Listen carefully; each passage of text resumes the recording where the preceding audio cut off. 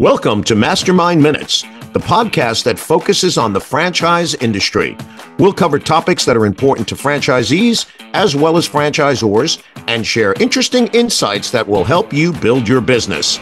We have one guest, we ask one question, and we do this in minutes, not hours. Hello again, and welcome to another edition of Mastermind Minutes. My name is Gary Occhiogrosso. I am the founder of Franchise Growth Solutions and the publisher of FranchiseMoneymaker.com. We welcome you to the program. For those of you new and joining us perhaps for the first time, Mastermind Minutes is a unique podcast that focuses on franchising, franchisors, entrepreneurship, business development, coaching, anything to do with starting or running and improving a business. We have one guest, we ask one question, and we get one expert answer. We usually do it in about 20, 25 minutes, so it's not something that you'll be tied to your ear pods for 45 minutes or an hour. And of course, you can always go back and listen to it again. And today, I have the pleasure of speaking with Herb Cogliano, who leads his own advisory practice, leveraging the Scaling Up Performance platform, and that's what we'll be talking about today. He is a business coach, experienced CEO.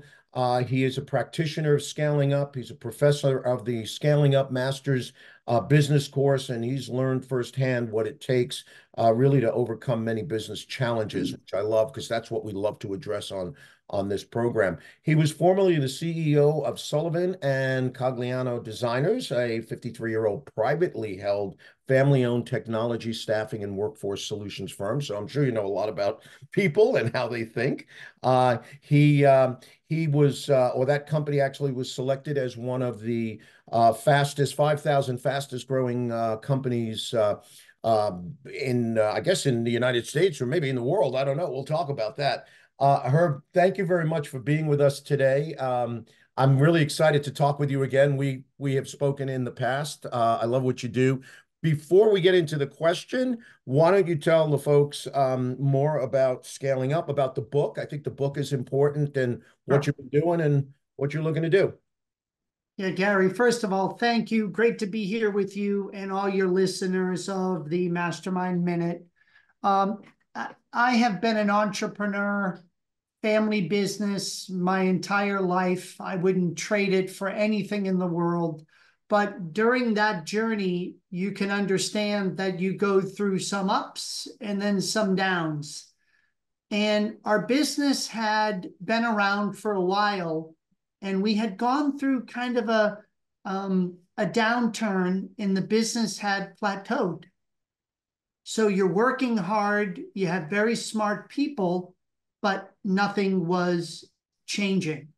So somebody gave me the book, Scaling Up, Mastering the Rockefeller Habits, in about late 2002.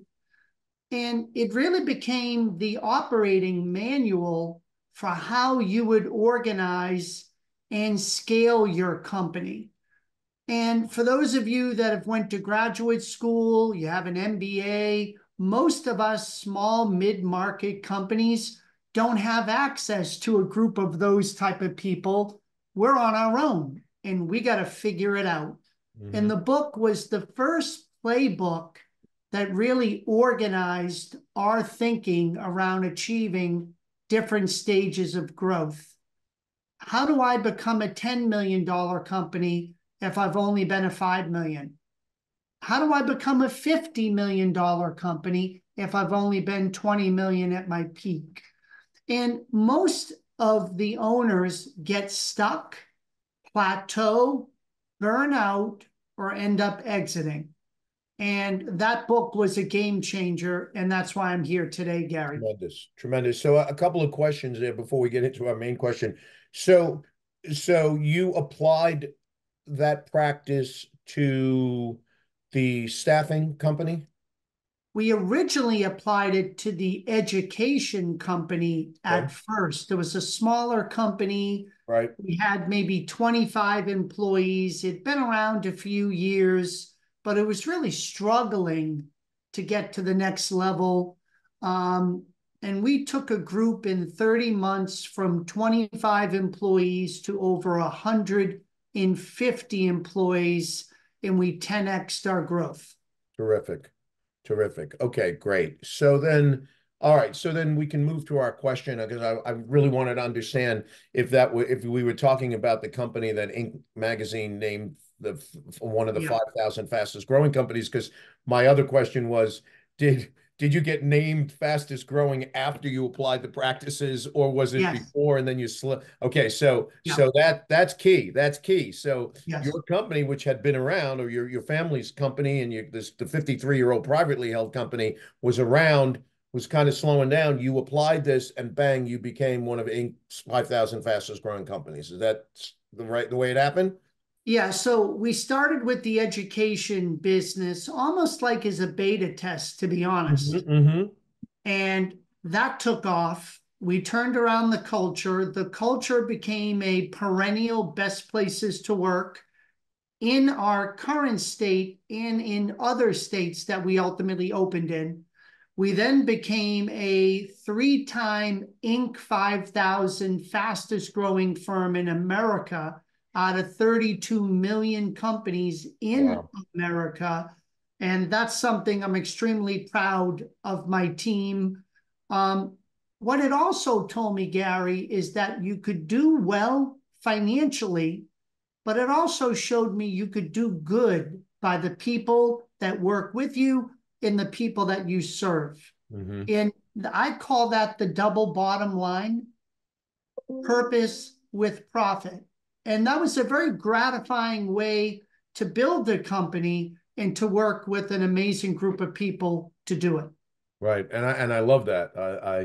I love that whole concept. And again, listen, that's like tremendous validation of the method and the methodology Yes. that you just cited. Okay, so how does how does someone that has a thriving business, how do you build that sort of a business that reflects their purpose and their values? You mentioned you had sort of a double bottom line. So how do you build that?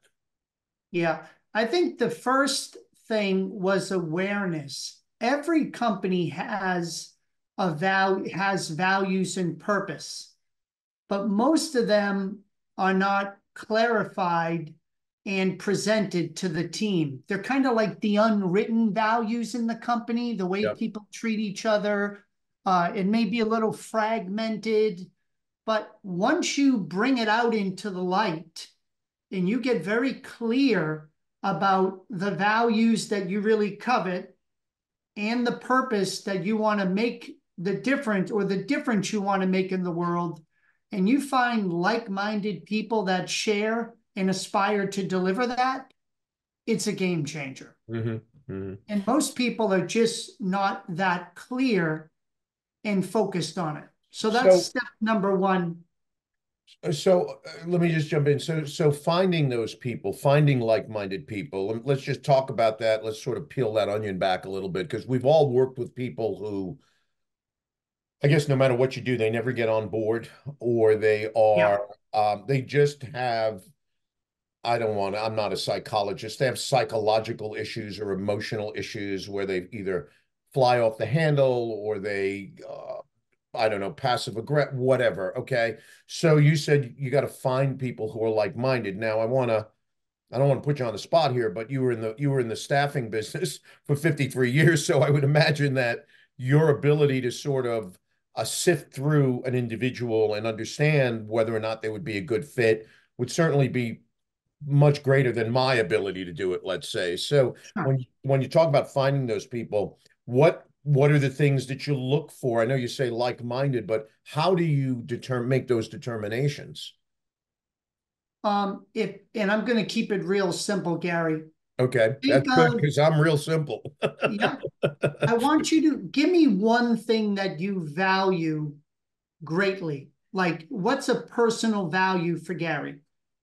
A personal value for me is working on something, as you said, that is not only profitable, but has some level of human purpose and is a long view range. So I read there's a proverb, I believe, and it describes sort of what's important to me. It's that maybe somebody who's 60 or 70 years old that plants a tree knows that he or she will never sit under that shade, but they Mm, nurture it nonetheless.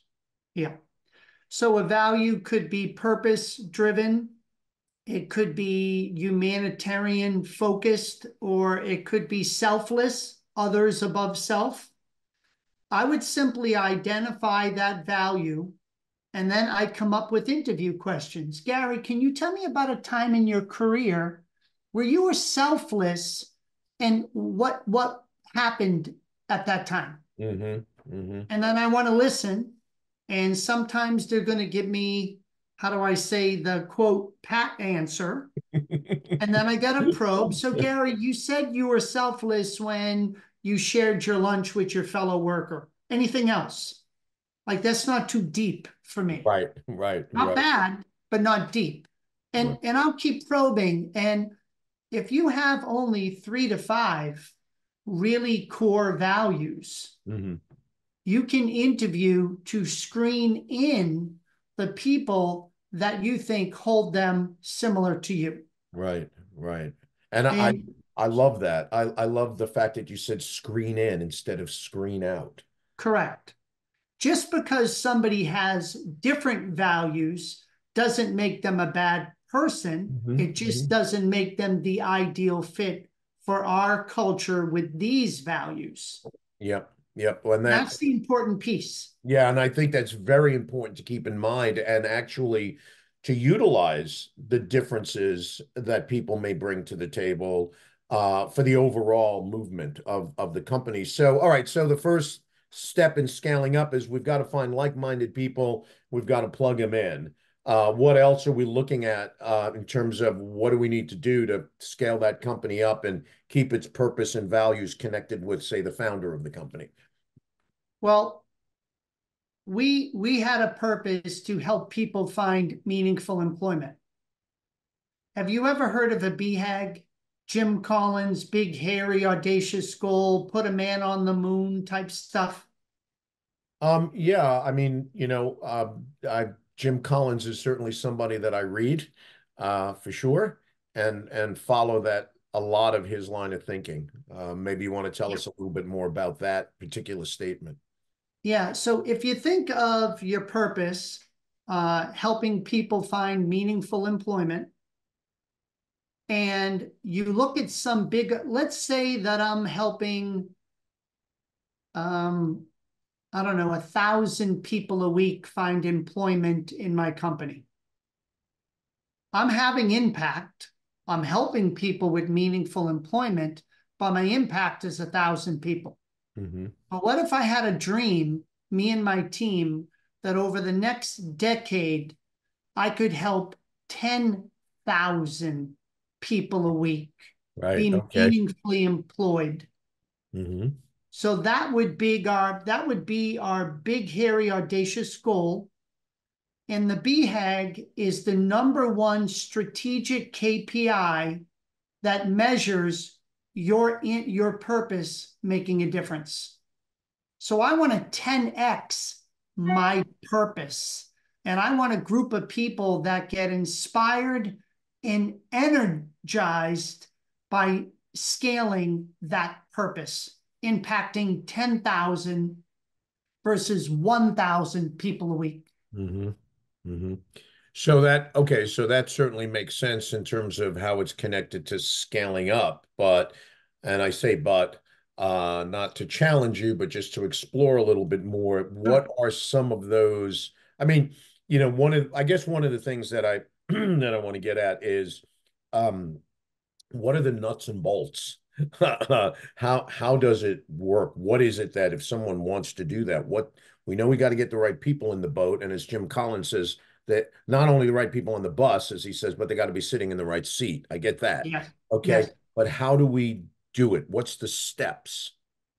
How do we get those people in? How do we get them motivated? How do we get them on board? Is it just talking? Is it, I've heard a lot about the gamification of training, of team building, things of this nature. What are some of those internal assets that you use? Okay. Well, this is Mastermind Minute. Okay. That Well, question, I could take a mastermind hour okay. to answer. Fair enough. We'd have to have you come back for that. Yes, Uh, Actually, yes, we do my company, Franchise Growth Solutions. We probably could have you on that. We do a series of what we call franchisor master sessions, which are 1 hour long seminars on a topic. We should probably have you come on that and talk sure, about this. sure. Okay, so yeah, I get it. So in terms of scaling up, some of the other things that we should be focused on. What are some of the other things we should be looking at? Well, obviously, people, as you mentioned, Yeah, some of the other yeah. aspects. I think the second thing that I see is strategy. And I boil it down to keep things very simple. Do you have an offering that a core client will value and is differentiated from your competition in the market? Because what I see business owners do is they have a product or offering that other people value, but it's not really different from the competition. So you will ultimately be commoditized. And although you're a hard worker and you're smart, you'll win if you work hard enough a share of the market, but it will be a grind. And the more competition comes in and evolves, the harder and harder it gets to win your incremental share of the market, and your pricing and your margins will all start to drop over time. And unfortunately, your expenses will continue to increase. Yep. So the real difference maker in a great strategy is the value which is distinctive from your competitor, and that takes work, Gary.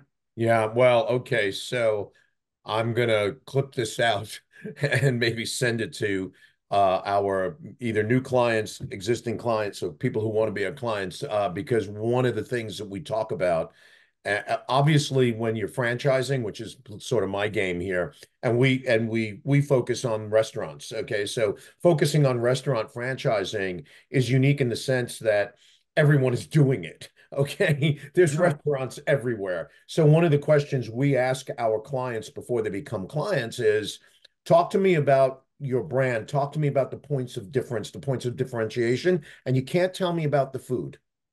Hmm. And they're generally dumbfounded because their mindset is that their product is what they're offering. And what we Sure. talk about is, no, it's the experience that you're offering. What do people remember about? How do they feel when they leave your restaurant? Not how good was the veal cutlet or whatever it is you're serving, or the hamburger. Okay, so that is a huge bridge to cross for a lot of people. We refer to them as the distinct competitive advantages because, again, in the restaurant business, ask any restaurateur if they're not selling fresh food. Of course, they're selling fresh food. Or if they don't have good food, of course. And it's all, it's grandma's recipe. And okay, all right. What makes you different from 40 other guys in the same town? That's the key. Sure. So I couldn't agree with you more. I would tell you you're preaching to the choir on that one. So strategy would be number two. So we got people, we got strategy. Where do Yeah. we go from there? Um, Execution. You can have a great strategy, but boy, if you can't deliver on scale, you can have one good client experience, but could you have 1,000 in a row? You killed All it. at that high level of executed delivery and results. And that doesn't always happen. And No, by the way, the you're, more people you hire, the more offerings you roll out, the more locations you open, the more clients you bring on, the complexity of communicating and decision making becomes exponentially harder. So execution goes down because the right hand doesn't know what the left hand's doing. Your systems are not integrated. Your people communication, collaboration, decision making is not truly integrated. And you spend a lot of money, work a lot of hours, with a little to show for it at the end of the day. Uh, uh, I'm telling you, maybe we were separated at birth here because I have this little speech that I do sometimes at public speaking, and I think I did a short reel on it, and it's about this concept that knowledge is power. And my reply always is the idea that knowledge in and of itself is power is bullshit. Okay, it's the execution of knowledge that's Yes. power. You can be Yes. the smartest person in the world, but if you sit there like a lump on a log, nothing's going to happen. And you're correct. If the systems, and I've learned this from Fred Curvan, a guy I work with, he's our partner in this. He's a systems guy. So as the business grows, the systems have to constantly evolve and Yes. be able to monitor and measure a result and then kind of kick it up to the next level. And that is, for someone like me, that is, I don't want to say near impossible. I'm sure if I put my head to it, I could do it, but it's inconsistent with my DNA. My DNA is, hey, I'm the sales guy, I'm creative, I'm the artist, I'm doing this, I'm the talking head. Don't don't sit me in front of Excel sheets because I go nuts. But but it's just as important. It's Yes. just as important. And if you're going to scale up, having those systems and going back and looking at them and reinventing them, and I think that's very key. So we got people, strategy, sort of the systems. Where else are we looking? Is there more? Yeah. There's got to be more, I'm sure. Yeah. Well, execution was third. The final one is Execution, I'm cash. sorry, yes. Is what? I'm sorry? So the final one is cash. Cash. Okay. Do you have enough cash to self-fund your growth? Most people in the beginning think, do I have enough cash to make payroll and keep the lights on? Mm-hmm. But what I'm talking about is opportunity cash. That competitor that you've been looking to buy for the last 3 years is finally willing to sell, but you don't have enough funding to afford it. That key executive you always want to add to your management team is available, but you can't afford to hire or pay them. So how do you have a business with high enough margins, strong enough cash flow to self-fund the rate of growth to support your scaling up goals? Brilliant. Brilliant. And that is an issue that is big and weighs on the hearts and minds of most entrepreneurs and even experienced CEOs who are taking companies higher and higher and higher. Yeah. So I would say that, the simple question is, so what's the solution? So, if they can't self-fund, are we talking about equity infusion? Are we talking about debt instruments? What are some of the things that you would say could help someone get there? Because it would really, really be, uh, you know, probably not the best thing that if, as you said, you wanted to buy that company and then you can't because you don't have the cash. So how do we solve that Yeah. problem? Well, I think there's a short and a long-term solution. I think the short-term solution is you look at all those available type of family and friends, traditional banking, private equity, all those things. However, the long-term solution is to position yourself in markets that you can get those type of margins and returns. Mm-hmm. And I'll give you an example. I was speaking to a gentleman. He was one of my students, and he was in a commodities business. They sold like plastic, but I think the net bottom line, Gary, was under 2% profit, Ooh. which is not good. Not good. He did a lot of volume, but under 2%. So we talked about the concept during class, and he said to me, you know what? I've come up with a new offering. I'm so excited. And when I looked at the offering, I said, so tell me, what are the new operating profits?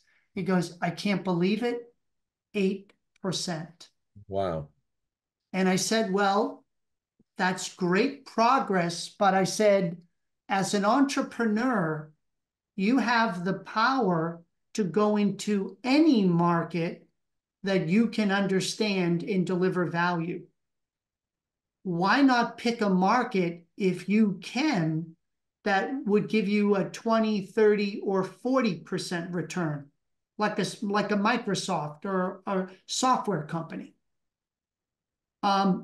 You're only limited by your mindset and what you're capable of doing as an entrepreneur. Mm-hmm. So it was a light bulb moment for him, because he was so used to 2%. 8% profit was such like a big deal, where we're looking at our clients having minimum of 15 to 20+% profit. Mm-hmm. Mm-hmm. So that's a mindset that takes time. But when you have that type of profit level, you have a higher probability of self-funding. Yeah. Which Yeah. is what So, we want, yeah. whenever possible. I'm sorry. We definitely have to have you back on. I mean, there is so many layers to this. So let me just recap it, see if I get it all right now. Okay. So we're talking about people, having the right strategy, proper and total execution on the strategy, and cash to fulfill the plan. You got it. Okay. Well, yeah, we definitely have to have you back. But for now, is there any last thought you can leave with us and share with the audience on this topic? Yeah, I believe every business owner should create the company to support their dreams. I've seen so many people go into business where the dream turns into a nightmare. And my purpose is helping people unleash their potential so that they can actually have a dream and bring that to life. And I want you to have a business where you can be happy, where it can have impact, and you can work with a group of, wonderful, like-minded people and make a difference in the world. Yeah, that's great. I mean, yeah, it's not just about starting a business that ultimately becomes, your job, and you have maybe have more money, but you don't have more time, and you Right. become slave to that. So, if someone wanted to reach out to you and learn more about this, either speak with you directly, someone on your staff, however it works, what do we do? How do we get in touch with you? Yeah, simply go to Aspire Growth Advisors with an S.com. We have a complimentary assessment for anybody that wants to check their business scaling up readiness. We have a quick assessment. And for any owner, CEO that wants to check their high impact CEO readiness, feel free to take that as well. Well, that's great. Folks, we've been speaking with Herb Cogliano, who apparently has this purpose and this mission to help people scale their business up and be happy in owning their business. And I'm glad that that's your mission and your purpose. I can't thank you enough for being with us today and spending the last 20 minutes or so. We definitely have to have you back, because there's so much more to this, because you mentioned something that you only mentioned the word, but I have a whole lot of stuff about it, and that's mindset, which to me above that is belief system, which I think really plays into the success of an entrepreneur. So we have to have you back. But for now, thank you so much for being with us today. I truly, truly appreciate it. It has been my pleasure, and I would love to come back whenever you think it'd be appropriate. And thank you to you and your audience as well. I wish you all continued success. Great. Thank you very much, Herb.